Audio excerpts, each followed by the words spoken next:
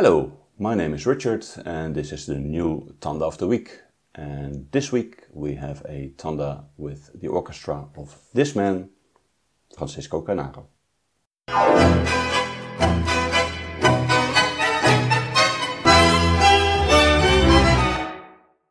Welcome to our channel Tango Music Tutorials. If you like this video, then please click the like button and you can also subscribe to our channel, of course.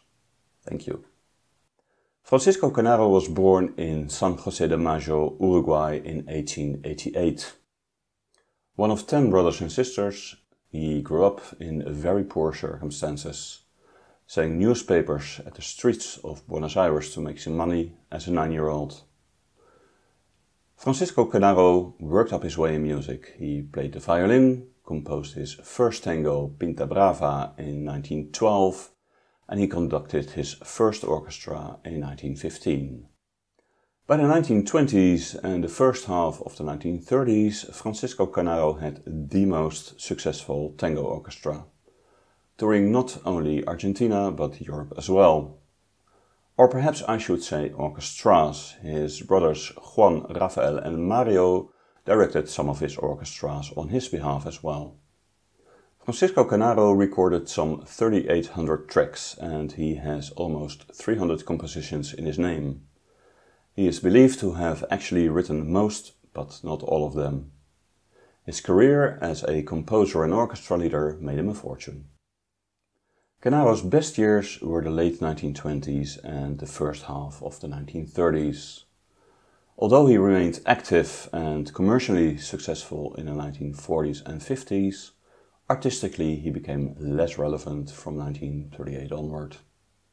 Nowadays Canaro's tangos are more popular in Europe and North America than in Buenos Aires, where they are generally considered a bit straightforward and simple. Nevertheless, we do have a tanda for you with some nice instrumentals. The first track of the tanda is Todo, corazón, music composed by Julio De Caro, and it's also the very first tango that De Caro himself recorded in 1924. This version by Canaro is from 1936 and it is one of my favorite Canaro instrumentals. Make sure to listen to the violin, so delicately played by Juan José Cachestegui. The second track is Canaro's version of another composition by Julio De Caro, Buen, amigo. It's kind of interesting to see how Canaro chose to ignore, at least for now, the instant success that D'Arienzo and Biaggi were having with their revival of the rhythmical tango. And he went the opposite direction instead, recording some Decarian tangos. Buen, amigo admittedly is not up there at the same level as Todo, corazón, but it does have its charming moments. The third tango is El Arroyito, another recording from 1936. Music composed by Samuel Castriota, who also wrote the music for the very first tango canción, Mi Noche Triste. This melody has a deceptive lightness, while the undertones are quite a bit darker, almost ominous. For the final track of this tanda we go back a few years in time. It's Ojos, negros, recorded in 1932. Music written by Vicente Greco. Canaro and Greco went back quite a few years. They'd been neighbors, and in 1910 Canaro had joined the orchestra of Vicente Greco as a violinist.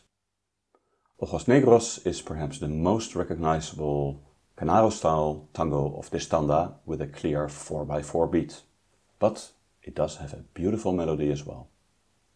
So this is the Francisco Canaro instrumental tanda of this week, showing his melodical side. Todo, corazón, Buen, amigo, El Arroyito and Ojos, negros. Enjoy!